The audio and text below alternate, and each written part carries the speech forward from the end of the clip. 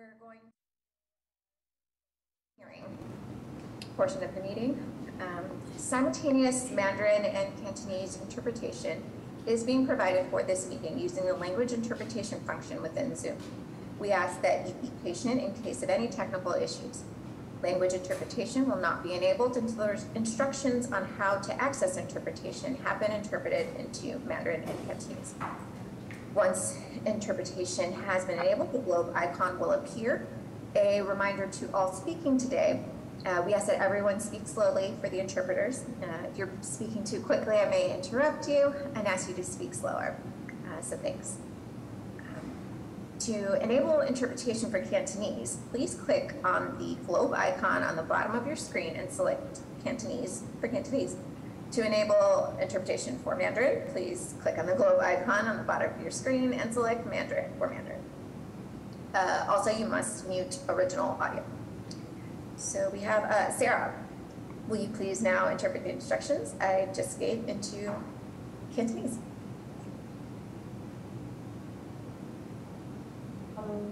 Yes, but this is Sarah speaking, but I am the Mandarin interpreter for tonight, and Hao Ran will be the Cantonese interpreter.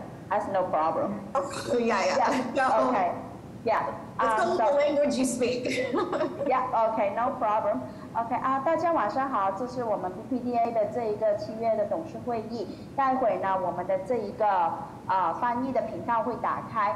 翻译现在还没有打开，待会打开了之后，你会看到有一个地球的图标，然后您可以在地球的图标选择您想要听取的语言 ，Mandarin 普通话或者 Cantonese 广东话。谢谢大家。Thank you. Thanks, Sarah. Now, Hao-Ran, will you now interpret the instructions I just gave in Cantonese? Sure, yeah, thank you. My name is Hao-Ran. I'm the Cantonese interpreter for tonight's meeting. 我叫浩然啊，咁我就係今晚廣州話嘅翻譯咁咧。等一陣間會議主持人咧會將呢一個翻譯嘅渠道打開。打開之後咧，就喺你嗰個熒光屏底下咧有一個地球儀。咁咧你打開個地球儀之後，就點去廣州話 Cantonese 嗰邊咧，就可以聽到我呢個廣州話嘅翻譯。咁與此同時咧，你可以將英文原來嗰個聲音咧，將佢改成靜音。多謝大家 ，thank you. Okay, thanks so much. So Annie, if you could now turn the interpretation function on, that would be great. Okay, so as you can see, there is a globe icon there. I'm just going to wait a few seconds for people to join their respective channels.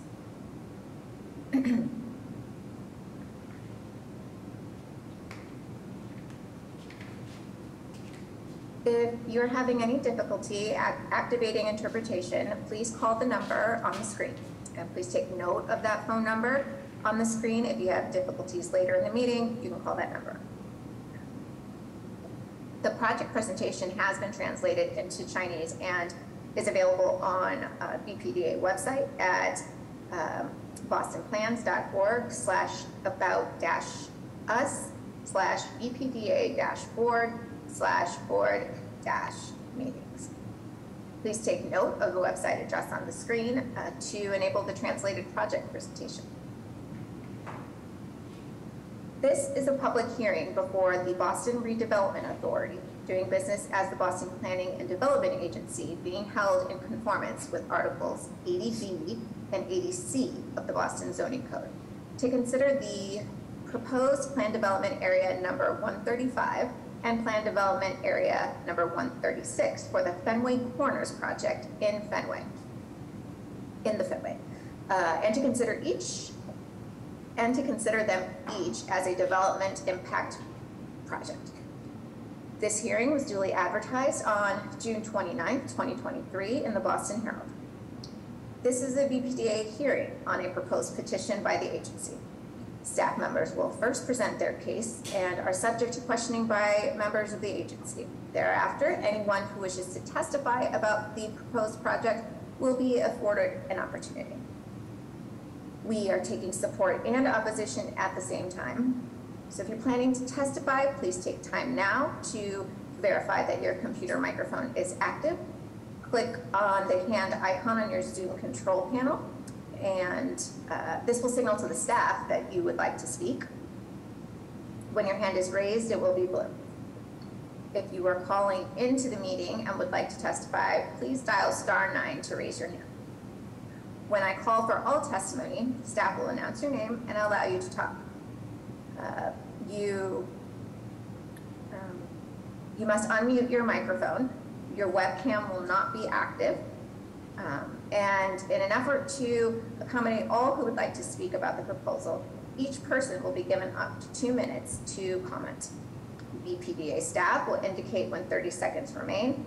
At that time, please conclude your remarks so that the hearing may continue and others may be heard. Finally, the proponents are allowed a period of 5 to 10 minutes for rebuttal if they so desire. Now, Michael Sinatra will now begin the presentation. Michael? Thank you. Good evening, Madam Chair, members of the board, Secretary Polimas, and Director Jemison. I am Michael Sinatra, BPDA Senior Project Manager for this project and the Ombudsman with the Development Review Department. Before you this evening is the proposed Fenway Corners project comprising 2 planned development areas. The first PDA is number 135, which is the North PDA containing the Lansdowne Street block parcel, which includes 1 building with a total of square footage of approximately 250,000 square feet and a total parking count of 119 spaces. The second PDA is number 136, which is the West PDA containing the Jersey Street block, which includes 5 buildings of mixed use and residential, the Van Ness block, which includes 1 commercial and retail building, and the Brookline Ave block, which also includes 1 commercial and retail building. The total square footage for PDA number 136 will be approximately 1.3 million square feet, and the total parking count will be 1,370 spaces. So the total square footage for both PDAs is approximately 1.6 million, and the total parking count will be 1,489 spaces. Approval is being sought tonight for both PDAs as well as Article 80B for the proposed project. The existing blocks that comprise the project surround Fenway Park. The proponent initially filed their PNF on June 3rd, 2021.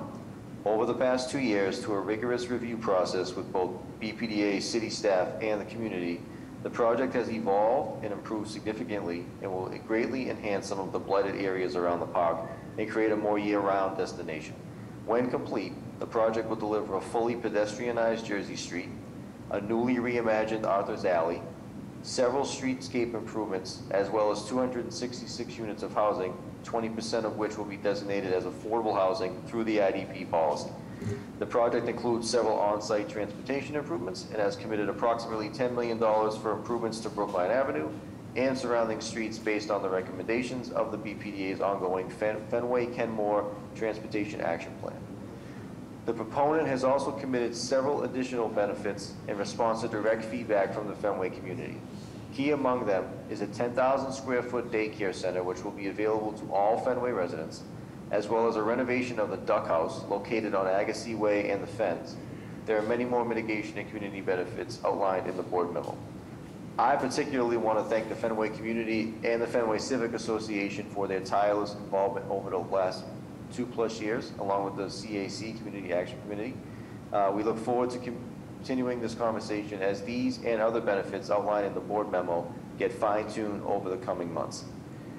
As you may recall, the board approved a recent change to the Fenway neighborhood zoning, i.e. Article 66, at the board meeting on April 13, 2023.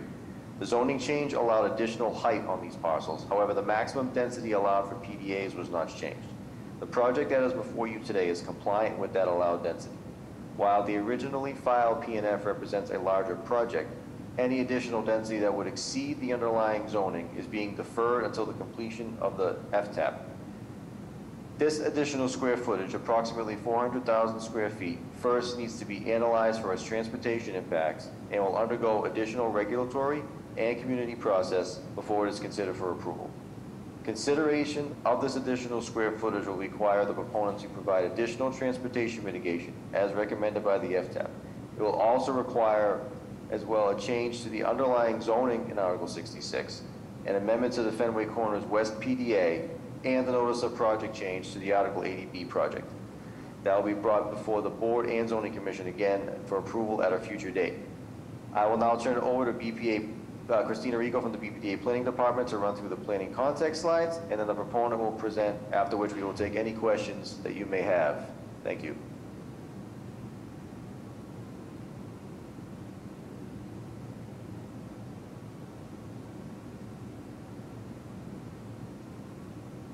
Christina, you're muted if you're speaking. You're so muted.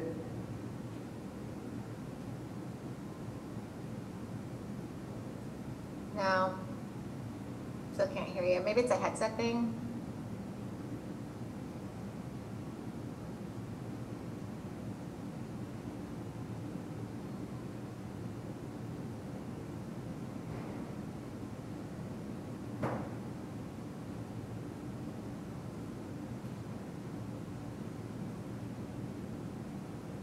Are you able to hear me?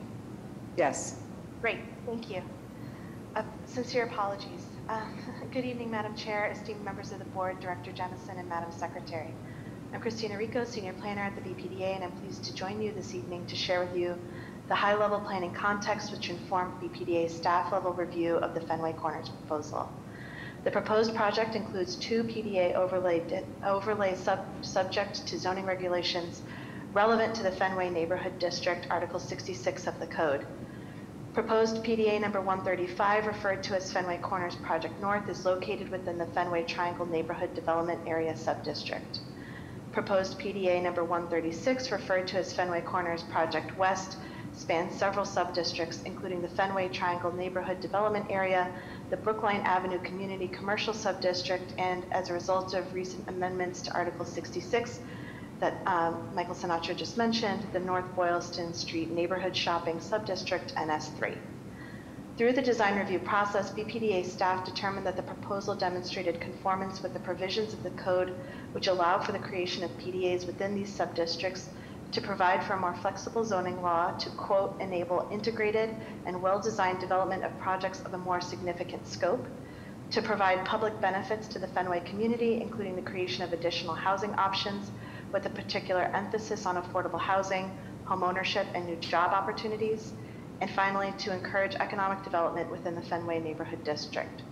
Design review guidance for the Fenway Corners project focused on needed improvements to the public realm, including the provision for a new street from Van Ness Street to Brookline Avenue, connecting Overland Street and Richard B. Ross Way, and needed improvements to Brookline Avenue, Van Ness Street, Jersey Street, and Lansdowne Street, to be delivered in coordination with the ongoing Fenway Transportation Action Plan. Careful consideration was given to the architectural character of the proposed project throughout the design review process in an effort to acknowledge the unique heritage of the site and its surroundings. With that, I would like to now turn the presentation over to the proponent team for additional project information. Thank you. Thank you very much, Christina. Can everyone hear me okay? Terrific. Thanks so much. Good evening, Madam Chair, board members, Director Jemison, Secretary Belhemus. My name is Yanni Sippis from WS Development, and as always, it's both a pleasure and a privilege to appear before this board, and we thank you for the opportunity to present the Fenway Corners project. And before we begin the formal presentation, we'd like to just take a moment for a little bit of context that we thought was relevant. And I want to address this in part to Dr. Landsmark. Dr. Landsmark, you have an essay in David Gamble's new book about the future of our city that put a call out to the development community, and I'm going to quote you, to achieve social justice through design. And the project that we have before you this evening reflects our wholehearted agreement with that aspiration. We're here to embrace the need to create welcoming places that reflect the better angels of our Bostonian nature, the soul and character of the old, matched by the innovation and creativity and promise of the future. Opportunities for small businesses and startups to thrive and create generational wealth. Opportunities for public events and programs and art that reflect the diversity of our city. And above all, a common ground, and that's a term that we do not and will never use lightly, where all Bostonians can feel welcome and embraced and excited and empowered by the place around them. And those are certainly, lofty goals, and it's an awesome responsibility that our team has been working on for years before joining you this evening. But we believe these goals to be achievable in part with this proposal. And it's on that note that we'd also just like to take a moment to thank our entire project staff at the BPDA for literally years of hard work on this project, especially Director Jemison, Diana Fernandez, Lisa Harrington, Newport, Manani, and our project manager, Michael Sinatra, without all of whose help we would not be here this evening. Next slide, please. Thank you all. We'd like to start this evening's presentation with some highlights about the project. It has a large footprint of over 5 acres. It comprises 8 buildings totaling 2.1 million square feet, 1.6 million of which are the subject of tonight's board action. The buildings have been very thoughtfully planned to range in size and height and use and architectural style to ensure that this project really feels like it was part of kind of an organically grown part of this very historic neighborhood. There's a major focus on the public realm with almost 5 acres of new or improved public spaces. And the project was also, as Christina mentioned, deeply informed by and is consistent with the Fenway neighborhood zoning. And these highlights and our whole project philosophy really reflect the philosophy of the proponent, which consists of a partnership between our firm, the D'Angelo family, which started its business on Jersey Street in 1947, and the Boston Red Sox, who've been present in the neighborhood since 1912. And the longevity of our team's presence in the Fenway neighborhood has very much informed kind of how we've approached this extraordinarily important opportunity for the city. Next slide, please. Just by way of background, as Michael and Christina mentioned, because of the size of this planning-led project's footprint, it's divided into 2 separate PDAs, Fenway West, shown here in the blue, Fenway North, Fenway West is comprised of 3 individual development blocks, and Fenway North, which is shown here in the green. And although the proposal comprises 2 separate PDAs, the overall vision for the project was developed in a very unified and holistic way to create something really special here. Next slide, please. And so in this aerial image, where the proposed project is outlined in the white line, you can see how the project includes a very wide range of building typologies, heights, footprints, characters, uses. And the idea here was to kind of allow the scale and texture of the surrounding neighborhood to envelop the historic ballpark in a very natural way. Some of the buildings reach up to the allowed zoning heights. As you'll see in a moment, some of the buildings fall well under the allowed zoning height, so that the height and density is really distributed around the project site with a great deal of variation and visual interest. Next slide, please. A central guiding principle of the project is a relentless focus on the public realm. There's perhaps no other corner of the city that sees more foot traffic and public activity than the streets and ways and lanes surrounding Fenway Park. And this project's positive influence on that public realm will be felt far beyond just the footprints and frontages of the building sites themselves. It'll really permeate this whole part of the neighborhood. Next slide, please. Illustrated on this ground floor plan is a more detailed snapshot of the kind of the scope of the improvements, the streetscape improvements, the public realm improvements planned with the project. These major investments will be truly transformative to an entire corner of the Fenway neighborhood, and will definitively prioritize people and bicycles and transit over passenger vehicles as this public realm is reimagined and expanded. Next slide, please. Now, the beating heart of this project is Jersey Street. And today, when there's nothing going on inside Fenway Park, it looks a lot like any other vehicular street in the city. It's primarily for cars and trucks. And even at the foot of an iconic piece of what makes Boston, Boston, and America, America, this street still sends a message to human beings that the car is king. And we're going to change that for the whole world to see. Next slide, please. In the future, kind of just as every great place of worship or civic building across the world has a plaza or a piazza or a square in front of it, so too will this icon of what makes Boston the great city that it is finally have a truly public place at its front door for all to enjoy. So in connection with this project, we propose to fully pedestrianize Jersey Street year-round, to democratize the public realm with hundreds of public seats and public programs and public events and public art, and a bustling street life at this incredibly important place in our city, and to send a message to all Bostonians and all visitors to the city that this is common ground. This is a place where all are welcome to stroll, to take a seat, to linger, to hang out, to jam, and to enjoy one of the most iconic places in our beloved city. This is a really, really important place. This reimagined public realm will also be complemented by a low-rise, kind of two-story architectural datum you can see on the left-hand side across from Fenway Park. That's composed of red brick and wood timber and historic terracotta in the best architectural traditions of the city. Next slide, please. In this current view of Jersey Street, there's very little that says to a human being, "You're welcome here. Come and enjoy." Many of the shops don't even open when there's not a game at Fenway Park, and the street is really just a vehicular thoroughfare and loading zone. Next slide, please. But in the future, whether it's on a game day, as is pictured here, next slide, please, or a beautiful summer evening with the whole neighborhood out for a stroll, next slide, please, or a crisp, fall afternoon with a family pumpkin festival taking place and a band playing, next slide, please, or in the middle of winter with the street, decked out for a holiday stroll. This place will feel welcoming to all, and unapologetically pedestrian-oriented. Fenway Park is one of the great icons of our city, one of the places that all Bostonians can be proud of. So why not make its front door the welcoming and diverse place that it should be all year round in service to the whole city? Next slide, please.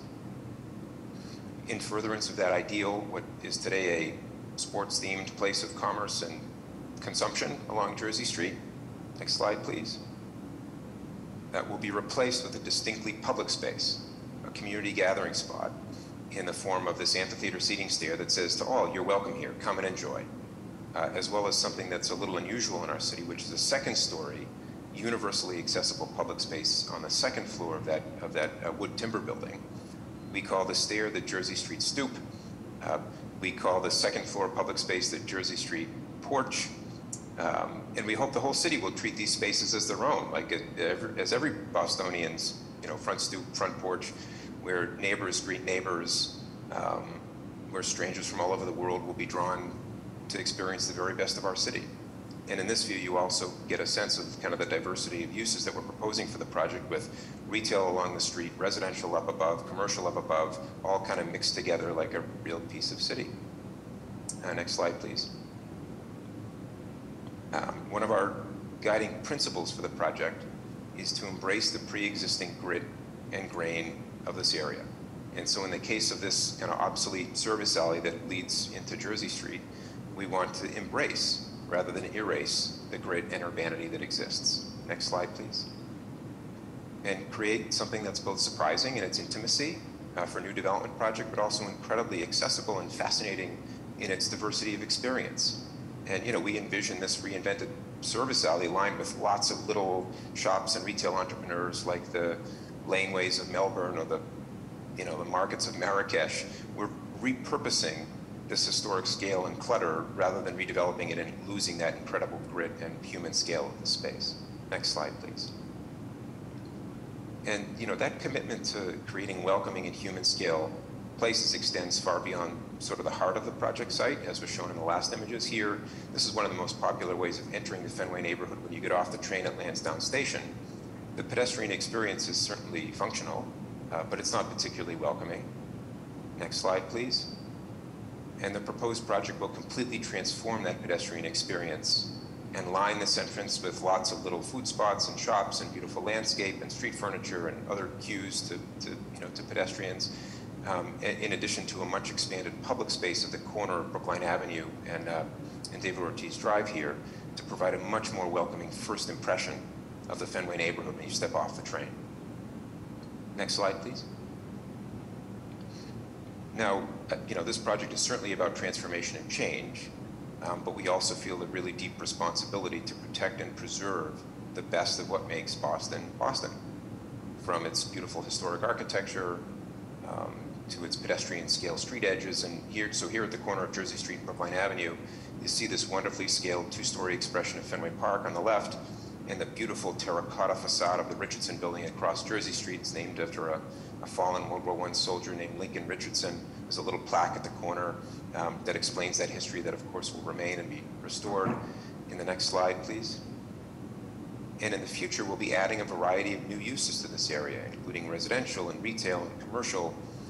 We'll be preserving and protecting that wonderful two-story historic street wall at pedestrian scale with a careful historic preservation project of 2 buildings along Brookline Avenue wrapping the corner to Jersey Street, and then very generous setbacks behind those historic facades. And this approach of adding density and new uses in a very architecturally sensitive and kind of people-first way, we hope will blend the best of old Boston with the best of 21st century Boston. Next slide, please. And speaking of Brookline Avenue, in the current view looking towards Fenway Park and Kenmore Square, you can see how car-centric this corridor is and how unfriendly the existing conditions are for pedestrians and for cyclists. Next slide, please. In the future condition, you can see how we're proposing to reconstruct this important corridor to better accommodate modern mobility priorities and add both market rate and affordable residential homes at this location, along with new retail uses, and create something that's much safer and much more welcoming for pedestrians and cyclists alike. Next slide, please. And so just to wrap up, we hope that those sort of before and after images that we've just shown have provided a sense of the transformation and the people-first nature of the proposal that's before you this evening. We'd like to close also by highlighting, as Michael did at the beginning, the extraordinary magnitude of community benefits and improvements that this project will deliver. From tens of millions of dollars spent on transportation and public realm improvements, to $23 million for affordable housing, to the creation of a new 100-seat daycare serving the Fenway community and the restoration of the long vacant duck house in the nearby Olmsted Park. We hope this project helps to achieve the community's aspirational vision for the Fenway as an urban village, serving an incredibly diverse population and celebrating the best of what makes Boston such an incredible city. Next slide, please. And so, Madam Chair, members of the board, we're humbled to present this shared vision for the future of one of the most iconic places in Boston. It's a future that we hope is deeply rooted in the past and yet deeply committed to creating a meaningful and lasting common ground. And above all, a future that is at its core for all Bostonians. That's what's most important. This is a place for everyone. So we thank you very much for the opportunity to present to you this evening, and we're very grateful for your consideration as always. And of course, we'd be very happy to answer any questions that the board may have. Thank you very much for your time. So much. So as this is a public hearing, we're going to first take testimony from the public. Reminder, you have 2 minutes to give your support or opposition to this project. So Secretary Polhemus, do we have anybody? Sure. Kelly Brilliant, you can unmute yourself. Hi, can you hear me? Yes. Hi, I'm Kelly Brilliant. I'm the Executive Director of the Fenway Alliance. I'm representing the 21 cultural and academic institutions in the Fenway. We are also the managers of the Fenway Cultural District and I am an official member of the CAC for this project. We are heartily endorsing and supporting this project. We like the way it's evolved over 2.5 years to address many of the community members' concerns, although they may be speaking a little bit more articulately on those concerns than I will right now.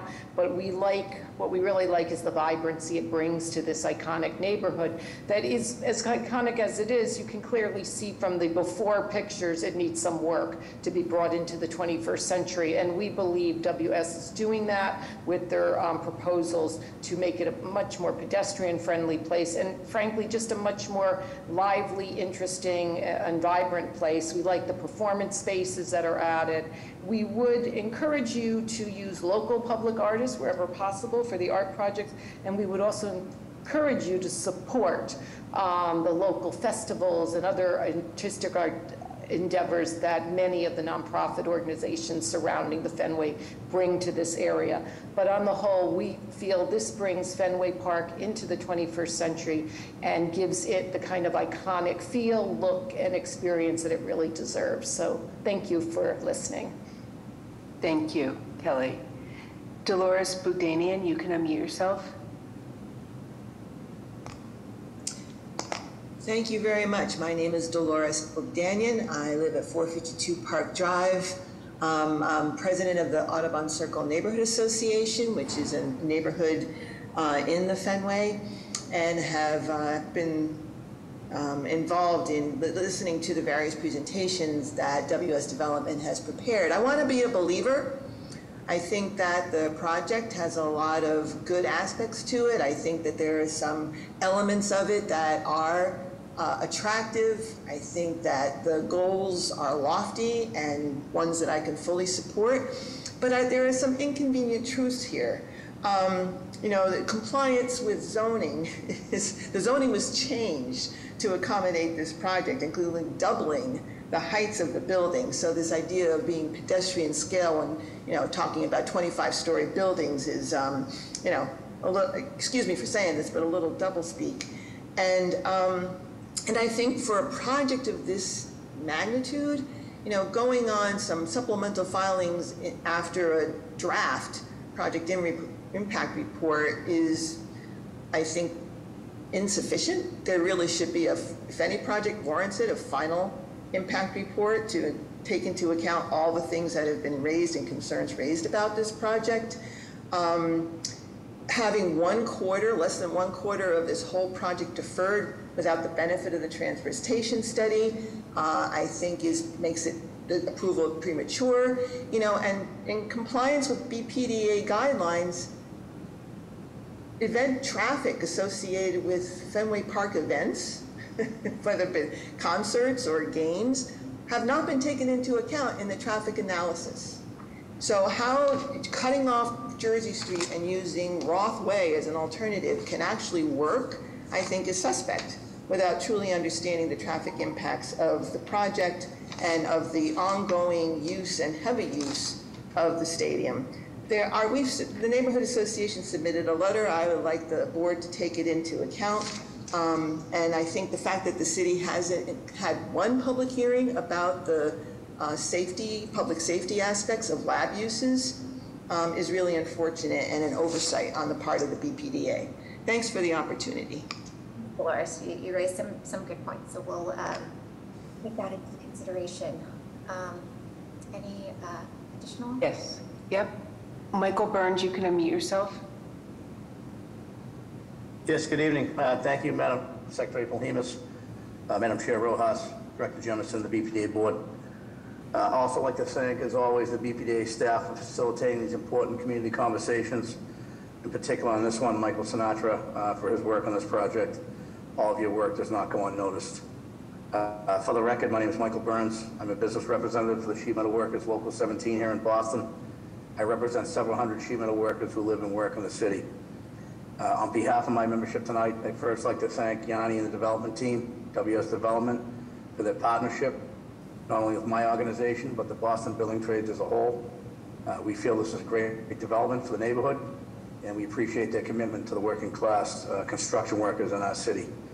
So I rise tonight on behalf of my members to wholeheartedly support this project. Thank you for the time to speak. Thank you. Tom Pecoraro, you can unmute yourself. Hi, my name is Tom Pecoraro. I'm a business agent with Ironworkers Local 7.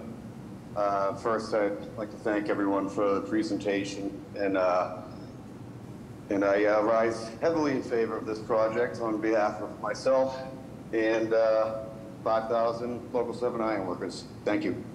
Thanks, Tom. Rich Giordano, you can unmute yourself.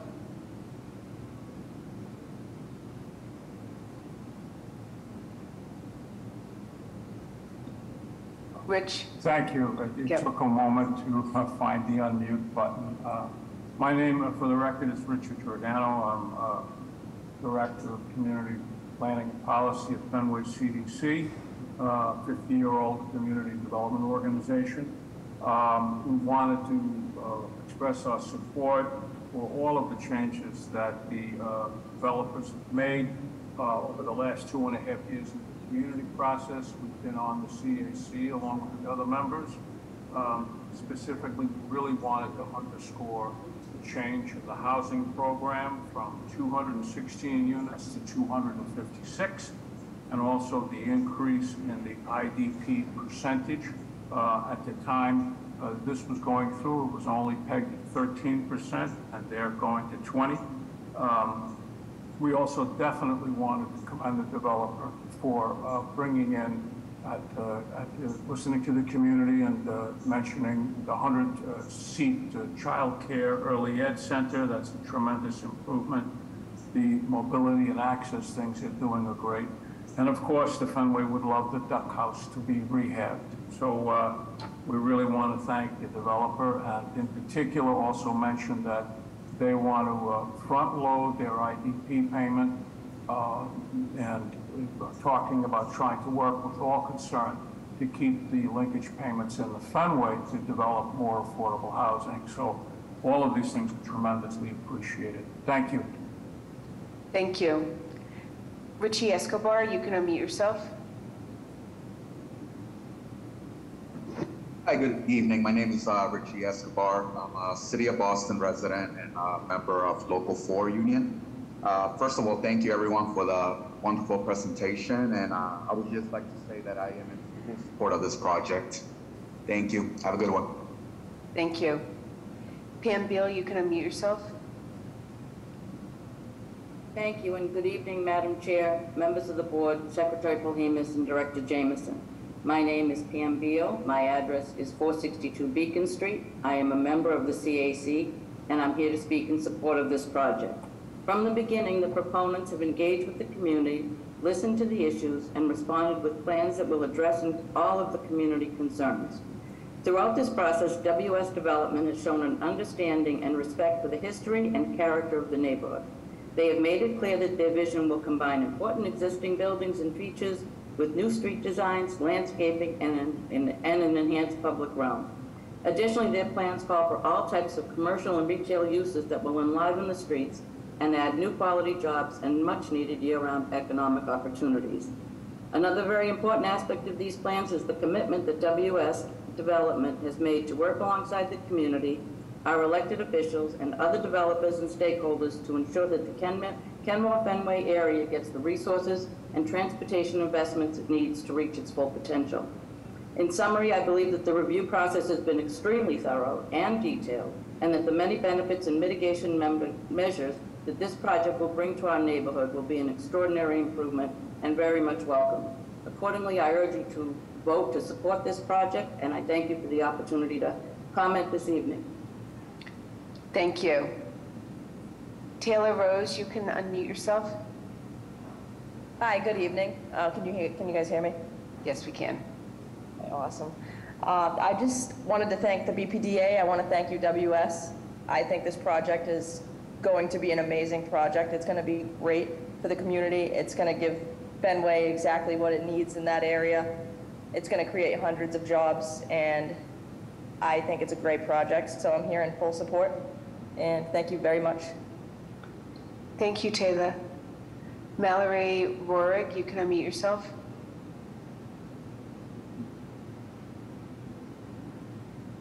Hi, can everyone hear me okay? Yes, we can hear you. Sorry, I think everyone probably asks that. That's okay. I would like to thank Madam Chair, the Board of Directors, Secretary Polhemus, Director Jemison, and all here tonight. I am Mallory Rohrig, Executive Director of the Fenway Community Center, and I'm also a CAC member. So I do want to just share that the Fenway Community Center, we objectively note that the changes made to the project over the last couple of years have been in direct response to community feedback.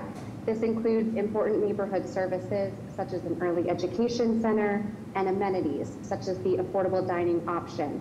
The FCC appreciates the care and the concern of the proponent in considering design and impact in the neighborhood. Thank you so much. Thank you, Mallory. Shaitan Green, you can unmute yourself.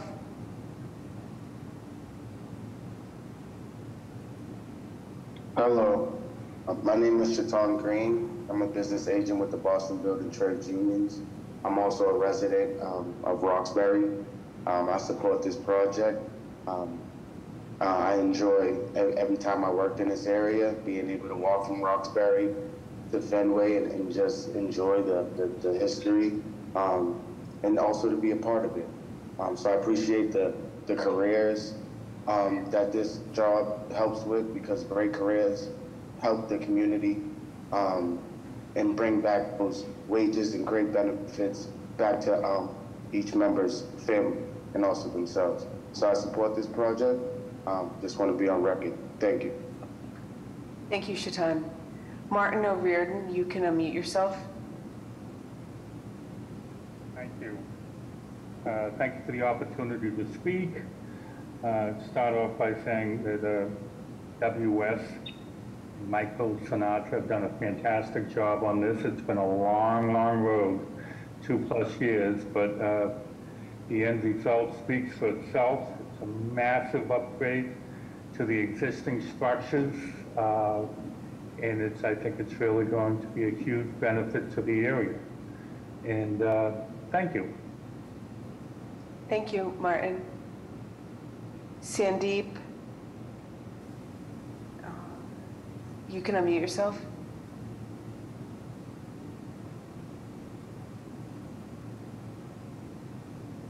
Sandeep, you're still muted. Hi, can you hear me now? Yes, we can. Terrific. Thank you so much for allowing me to speak. I'm a resident and a homeowner at 16 Minor Street. You know, the presentation made just now, there is a lot of terrific goodness and a lot of terrific things happening.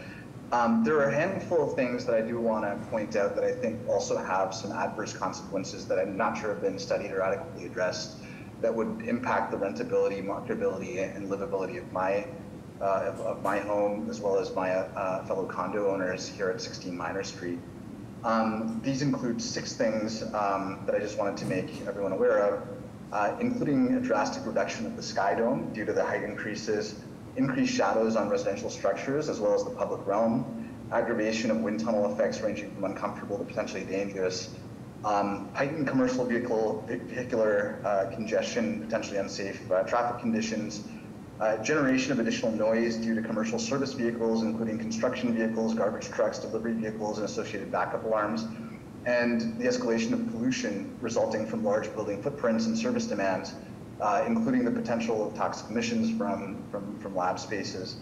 You know, I think that there's a lot of goodness in the project, but I don't feel adequately consulted and feel like, you know, the residents in our block have not been a part of the conversation. So I sadly have to object. Thank you so much. Thank you, Sandeep. John Good, you can unmute yourself. Good evening and thank you. First of all, I'd like to thank the BPDA and the developers for such a thoughtful process and a wonderful job. I wish my dad would be around to see this project. This truly does bring old to new, and I stand for this project 100%. I am a business rep for the sheet metal workers, and I wholeheartedly support this project. Thank you. Thank you, John. Hector Rivera, you can unmute yourself. Good evening, can you hear me? Yes, I can.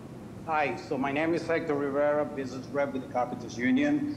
And I just want to say that it was a great presentation. And on behalf of the Carpenters Union, we are in full support of this project. Thank you for your time. Thank you, Hector. Frank Amato, you can unmute yourself.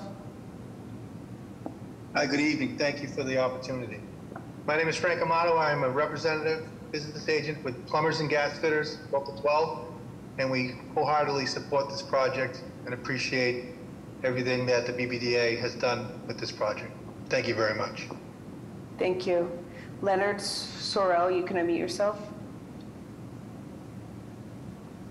Hello, good evening. This is Len Sorrell. I'm a lifelong resident of Boston, also a member of Operating Engineers Local 4. I'd like to thank the BPDA and WS for bringing this project forward. And you have my full support for this project, for the community, and for what it's meant for. Thank you and have a great night. Thank you. Ryan Mancini, you can unmute yourself. Hello, good evening. I'd like to say thank you to Madam Secretary, Madam Chair, BPDA, and as well as WS Development, and Mike Sinatra too. Thank you guys for the excellent presentation tonight. I think it's a great project for the area. It's going to do wonders for work for all the building trades, and it's going to bring work and income for years to come for a lot of people in the area. So again, I'd like to say thank you very much, and I hope you all have a great night. Thank you. Thomas Jones, you can unmute yourself. Hello, my name is Thomas Jones. I live at 11 Park Drive and have been a resident of the Fenway for almost 4 decades. We have a condo there for 23 years. So I've studied this project for the last several years very, very extensively, and I have absolute confidence that the project is right for this neighborhood. I have absolute support for it. I think the quality of life will be greatly improved. I applaud Yanni and this team for their sensitivity to the neighborhood concerns, their absolute willingness to address these concerns. I am in 100% support of this. Thank you. Thank you. Amanda Winans, you can unmute yourself. Hi, hello, good evening. My name's Amanda. I'm a current resident of the Kenmore Fenway area. I actually live right next door to the Fenway corner. As a current resident of the area, I'm here to show my full support of this project. I think it's such a fantastic idea to elevate the area, and I would love to see it go ahead. Thank you. Thank you. H. Parker James, you can unmute yourself. Hi, my name is Parker James. I am a 42-year resident of the Charlesgate Kenmore area, which is adjacent to the Fenway Corners neighborhood. I just want to give my full-throated support for this project. It'll be transformational, and it will help cement the sort of evolution of the core of the city westward. I think it's going to be great. I don't see any downside. Thank you very much for listening to me. Thank you. Joe Lehman, you can unmute yourself. How you doing? My name is Joe Lehman. I'm a lifelong City of Boston resident, member of Local 4, operating engineers. I want to thank the BPDA and WS Development for hosting this meeting. I think Yanni mentioned about Fenway, you know, being like kind of a ghost town when Fenway's, when there's no game at Fenway. And I truly believe like a project like this with the daycare, the housing, you know, the public space will really, you know, bring the area together and to tie everything in. I think it's very interesting seeing how like a neighborhood comes together, and I fully support this project. Thank you. Thank you. Amy Ganter, you can unmute yourself. Hi, can you hear me? Yes, I can hear you. My name is Amy Ganter, and I'm also a member of Local 4 Operating Engineers, and everything that I've seen about this project looks amazing. I like the dream of the whole open public spaces, the daycare, and I am in full support of this project. Thank you, Amy. Panos Demeter, you can unmute yourself. Hello, this is Panos Demeter. I'm the manager of 61 Brookline LLC. The building people might know as a Berkshire Bank, Ben & Jerry's, and Loco Taqueria. We've been in the area for over 40 or close to 40 years. It's a multi-generational family business. We've seen the area change over the years, and we are very, very pleased to see WS take it to the next level by doing this project. They have kept us informed, their team, throughout the process, and we're very pleased to see them. I wish everyone best of luck, and we are in favor. Thank you for having me. Thank you.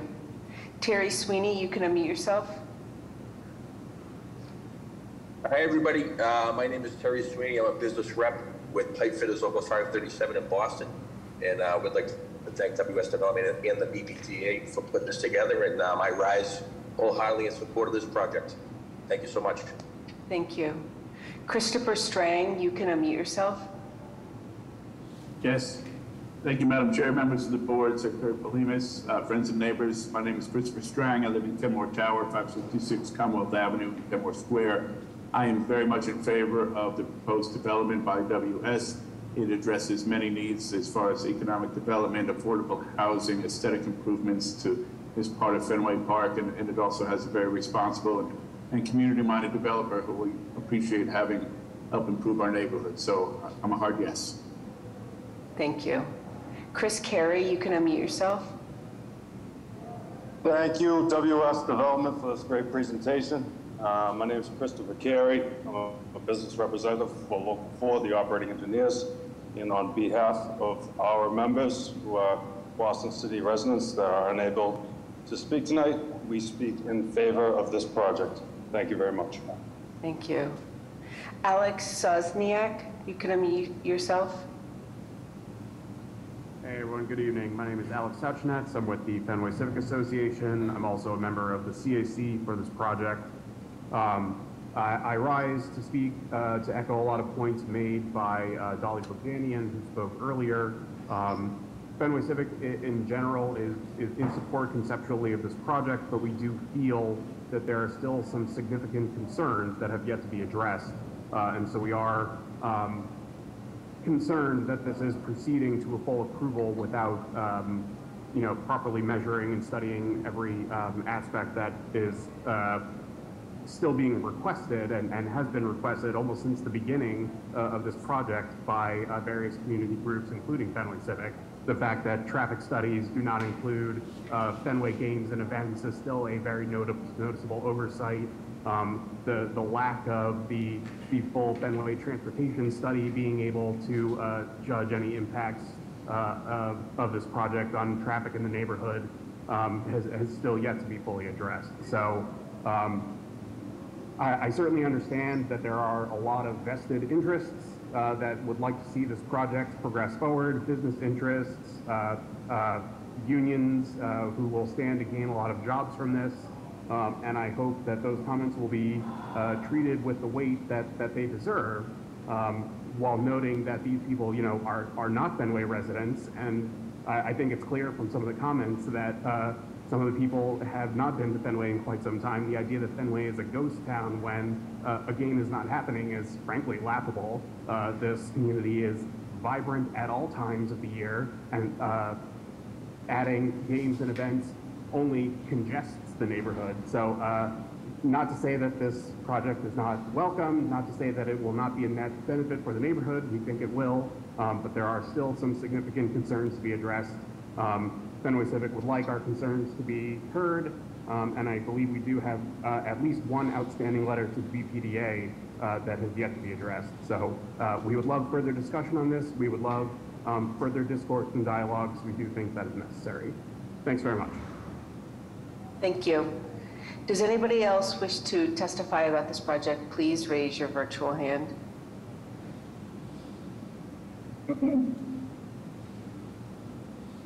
Madam Chair, I think this concludes the public hearing portion of this item. Thank you, Secretary Wilkins. So as indicated, if the developer would like to, have a brief rebuttal on some of that thing, you have the right to do that, or we can kind of just jump into questions from the board. So just we're very grateful for all the public comments. Thank you very much, Madam Chair. Great. Okay, so I guess my next questions are going to be around processes and kind of what's next. And this, I had to do a lot of studying to kind of really understand how this whole process works, right? From PDA and then individual projects. And the level of detail and the process and the opportunities for additional engagement, what those are. So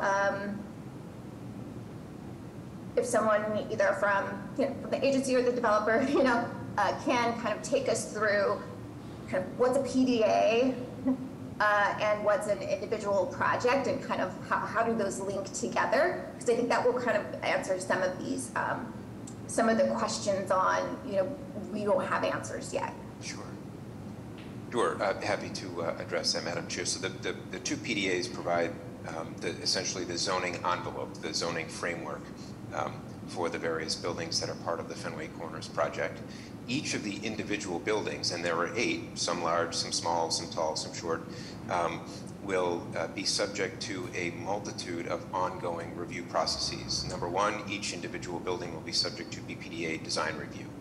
Number 2, each individual building will be subject to the Boston Civic Design Commission review. Of course, and those are all public proceedings. Number 3, and this is a little bit unusual and specific to this project, we've agreed that as each of the blocks proceeds, the specific project components proceeds through the design review and BCDC process, that we will also hold at the agency's behest one or more community advisory committee meetings for each individual block within the project to provide the CAC an opportunity to ask questions, provide feedback on the more detailed design of each project, impact of each project within the context of the PDAs. And so we're, in addition to all the other sort of customary review and permitting processes on a building-by-building basis. So long story short, for each component of the project within the PDA frameworks, there's still a great deal of design review, opportunity for community engagement on a block-by-block basis. And certainly that's core to our philosophy. We're here, we're not going anywhere, we're here for the long term, and we're very, very happy to continue to engage with the CAC and the community at large on a block-by-block basis. I hope that answers your question, Madam Chair. Yes, it does. I think that's helpful. And then let's talk about the traffic study. That's a hot topic. So can you give us some background and how we get comfortable, right, with the work that we've done, and it's been a couple of years of work on that traffic study, what's still left to do, and once we get that final report, what happens after that, right? Sure. So this project has been through, as was highlighted, about 2 years of a formal BPDA and other city agency review process. We've submitted, at the city's request, the BPDA's request, multiple traffic studies, including in the DPIR, a traffic study that was specifically responsive to the BPDA's and BTD scoping determination that had a very lengthy list of asks and requirements and so forth. And so we've analyzed the transportation conditions. When we talk about traffic, it's not just vehicular traffic. We really are talking about a more holistic look at the overall transportation conditions associated with the project. And so those have been very thoroughly analyzed and mitigated within the project as it stands. But we have agreed, as was highlighted before, to defer a portion of the GFA of the project until such time as the Fenway-Kenmore Transportation Action Plan, bit of a mouthful, is completed. And we fully expect that that plan, which is just now getting rolling, for lack of a better term, will further analyze not just the impacts and sort of implications of this particular project, but really of the entire kind of Fenway-Kenmore Longwood transportation network system in order to develop solutions that really are neighborhood-wide and beyond. And so we've agreed to defer any additional GFA from this project until such time as that study is done and appropriate mitigation measures can be developed through that lens. And of course, that study will have a very, very thorough community review process as well, which obviously anyone from the city is welcome to speak to if desired. Thank you. Thanks, Yanni. Madam Chair, I can jump in and share a little bit about this deferred GFA from the BPDA's perspective, since you asked the question. My name is Nupur Monani, for the record. I'm the Deputy Director for Master Planning and Policy and have been working closely with Michael and others on sort of reviewing this project on the development side. So as was alluded to in Michael's opening remarks, there is a portion of the originally sort of envisioned FAR that was put forth to us at the beginning of this project that the agency has sort of held off on, right? And I think the big reason for that is we just didn't feel like there had been sort of enough analysis done to study and kind of clearly understand the impacts of what that additional gross square footage would do for the transportation network. So that led to sort of the development of the study that our folks in the transportation team are leading with the board's approval. And I think our approach is sort of as and when findings become available from that study, it will become sort of more evident to us what is needed to kind of support the growth of the neighborhood over and above what's allowed by the underlying zoning today. And the sort of development team has agreed to sort of enter into an approach with us where the deferment of that FAR is not only sort of pushed out in the future, but is also tied very closely to to the mitigation that is recommended by the study, right? So they're essentially committing to do whatever is needed to support that growth and sort of lessen the negative impacts from any of those additional GFA within the neighborhood. So I think we're all kind of watching closely to see how that unfolds, but we fully expect to be working very closely, not just with the development team, but also with the neighborhood as both the study unfolds and we consider the additional gross square footage. From a regulatory standpoint, there will be several actions that the board will need to sort of take in order to approve this FAR. It will require first and foremost a change to the underlying zoning, Article 66, to increase the allowed FAR. Second, it will require an approval by the board to amend the PDA West, as well as to review and approve a notice of project change to the Article 80B project. And then the third and final action will be, again, of course, approval of both of these zoning changes to the underlying zoning as well as the PDA by the Zoning Commission. And all of these sort of steps we will kind of follow using our standard process, and there will be community kind of feedback opportunities throughout this process as the additional square footage unfolds. So I wanted to provide the regulatory context. I know we're talking about sort of, you know, a time in the future, but I wanted to just sort of reassure folks who have testified today and have expressed concerns about what happens next, that there will be a lot of checks and balances. Thank you, Nupur. You know, again, around traffic, I mean, I can't believe that you did it. Like, you studied traffic, you did some analysis, right, to date, to come up with the PDA, to know that, like, hey, you know, we think this is going to work. Can you just, on event days and game days, I would find it hard to believe that you didn't do that, didn't do something, right, to maybe you can talk about what, you know. Sure.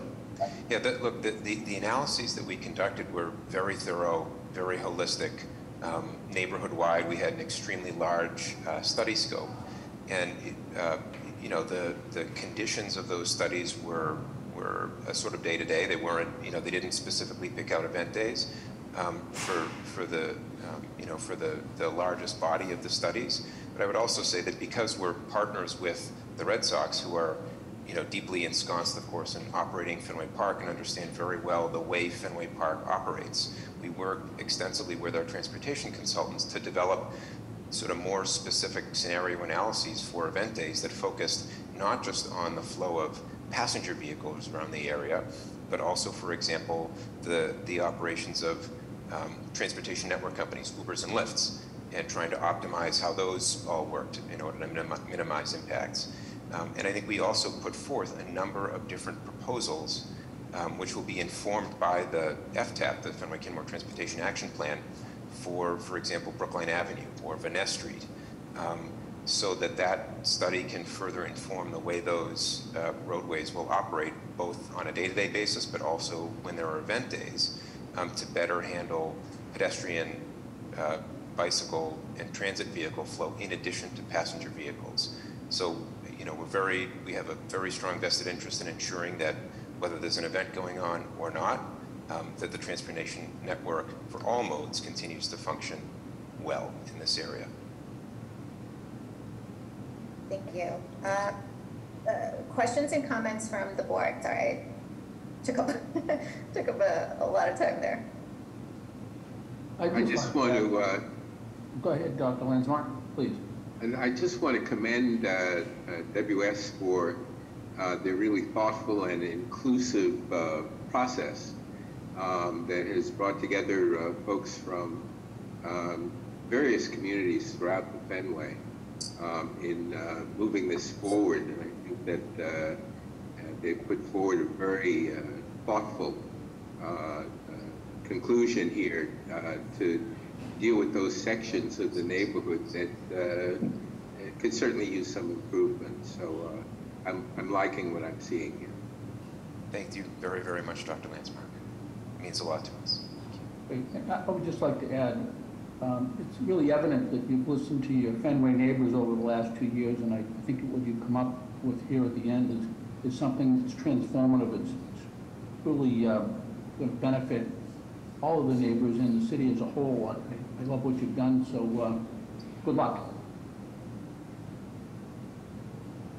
Okay, additional questions or comments?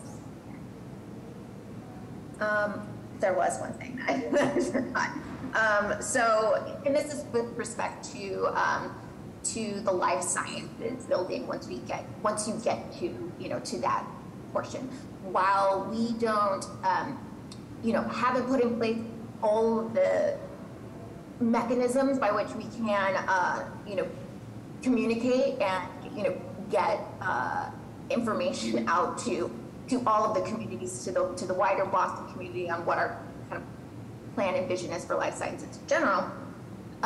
But can you talk about your intended engagement process around when you get to that life sciences building, how you plan on engaging with the community to make sure that their very valid concerns are addressed? Of course. And this, again, Madam Chair, is an area where I think the process and community engagement commitments made by this project, go really above and beyond. And so, for example, as I mentioned earlier, during the design phase of each building, certainly whether it's a residential building or a life sciences building, we'll have an extensive community engagement process with the CAC, and those meetings will be, open to the public, and we'll be happy to communicate more specifics around the uses within the buildings. If there are concerns about those uses, how those concerns can be mitigated and addressed, all the safety procedures in place, the regulatory context that would be applicable to those uses. And so having that extra step of engagement with the CAC on a building-by-building basis, we hope will provide an opportunity not only for feedback about building architecture, but also for engagement around questions and concerns around the uses within the buildings at the same time. So having that forum, we hope will be really, really fruitful for that purpose as well. Okay, thank you. Thank you. Appreciate that. And yeah, I think I appreciate your recognition of the responsibility that we are putting into your hands if this is approved. And because it's a special place, right, for a lot of people. And we want to, what you have planned is exciting. I think we're headed in the right direction. But yeah, we are kind of trusting, right? Right? Your, words that all of these, this engagement is going to happen. Yeah, that you'll kind of live up to, the vision and your vision for this area, our shared vision for this area, on what it can be. So you're not new to this. You're not new to this area of the city. So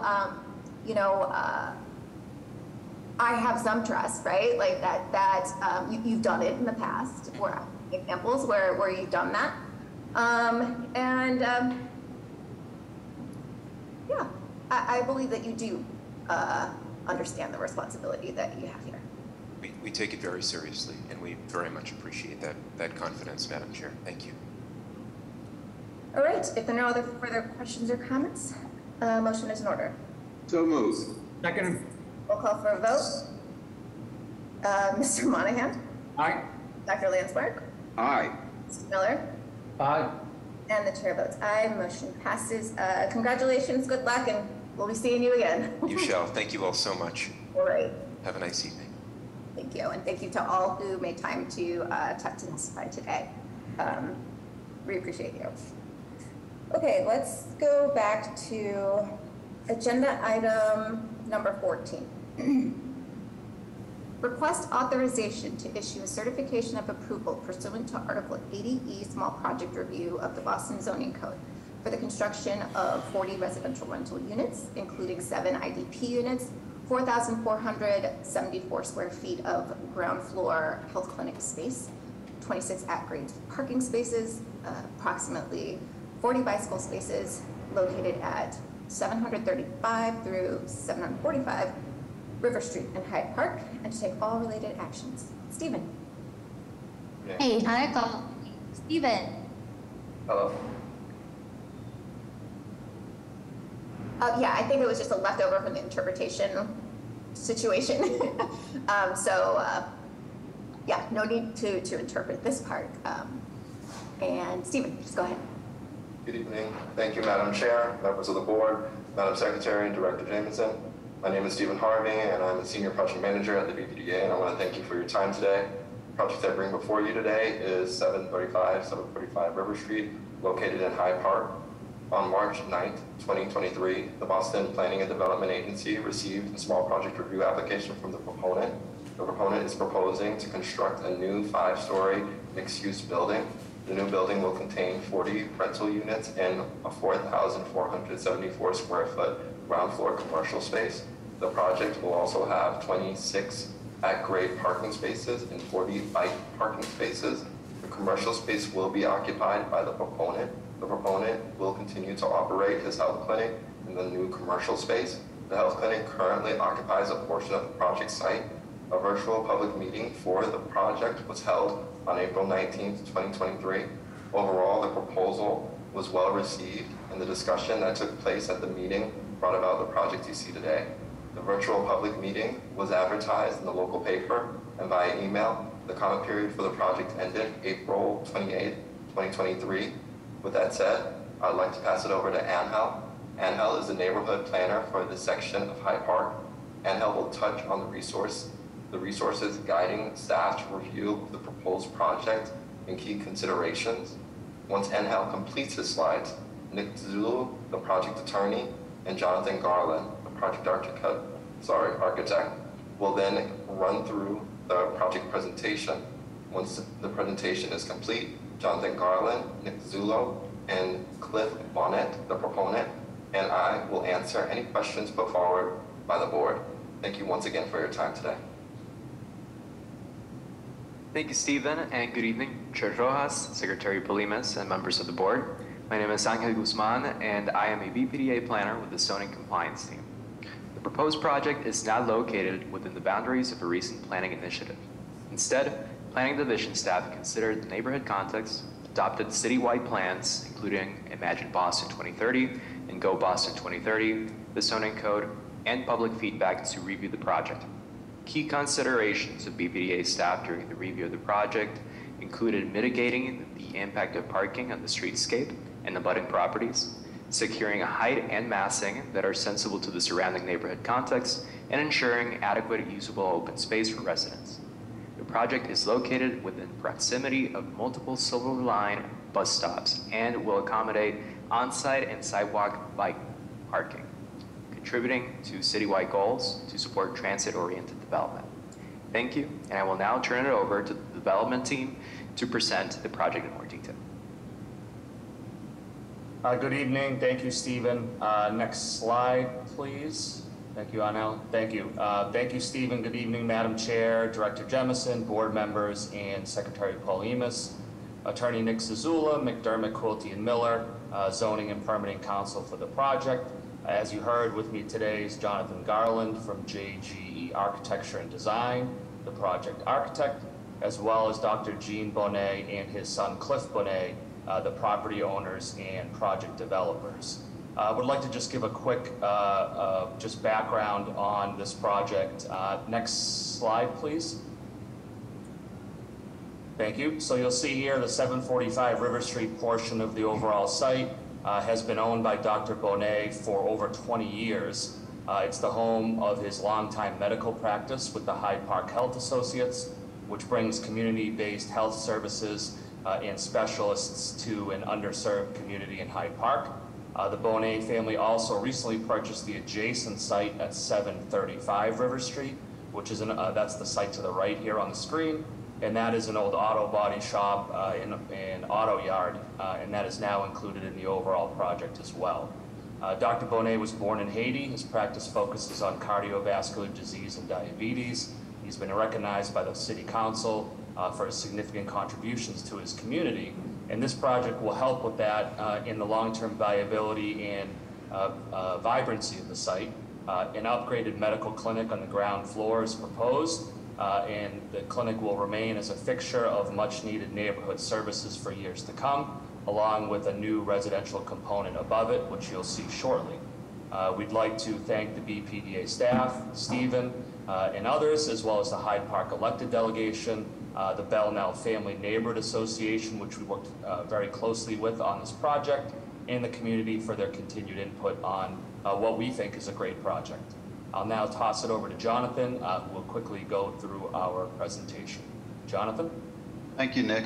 Good afternoon, Madam Chair, Director Jameson, Secretary Polhemus, members of the board. We're privileged to be before you again this evening. Next slide. So this is a quick snapshot of the site location, the area. You can see in red where it denotes the site. Eastbound on River Street, westbound the opposite direction on River Street, southeast on Thorn Street, which is an adjacent side street that you'll see, and then a little bit more from a distance, River Street and Wachusett Street. Next slide. Just to quickly run through the overall development program and approximate configuration, we are here proposing 40 residential rental apartments with a mix of 18 one-bedroom units, 15 two-bedroom units, and 7 three-bedroom units. This will comprise amply sized family-style units, which we're really proud to bring a family-style offering to the neighborhood.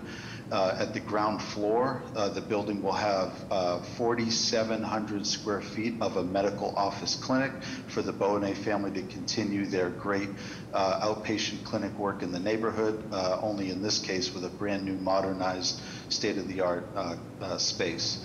The total lot area is 18,000 square feet, and the total development comes just under 50,000 square feet. To the right-hand side, you can see that we are contributing 17.5% being IDP affordable units, with the ranges shown for a total of 6,130 square feet of affordable units. Next slide. This is an illustrative site plan where you can see the context grayed out in our building captured more boldly. I would like to direct your attention to the L-shaped space to the right-hand side, which is not our site, but it is part of a larger community give-back benefit where the proponent is committing to upgrade the passageway, which is a roadway connection that connects between River Street and Thorn Street in a one-way direction. Currently, to date, that space is overutilized by the auto lot that's on the site. The asphalt is really torn apart. There isn't a safe pedestrian connection, but we would be bringing all that online with new sidewalks, well-lit space, striped parking for the cars that you can see, as well as perimeter landscaping. The building is the white in the foreground, and we're also showing a very large outdoor space that's elevated over the parking at the second floor. Next slide. This shows the ground floor a little bit more in detail. The green spaces around the site is really are looking very closely at ways to provide ample outdoor space and green space along the site to buffer the edge. We're also showing a collection of new street trees to help define the street edge and work within complete street guidelines.